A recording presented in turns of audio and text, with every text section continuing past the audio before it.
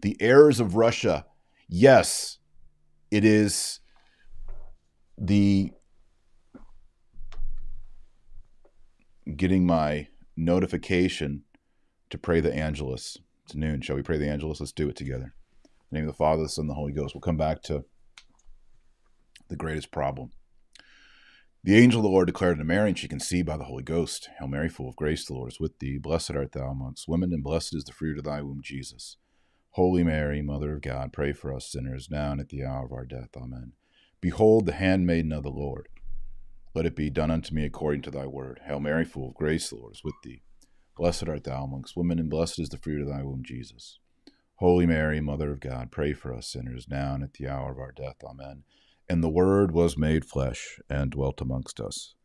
Hail Mary, full of grace, the Lord is with thee. Blessed art thou amongst women, and blessed is the fruit of thy womb, Jesus.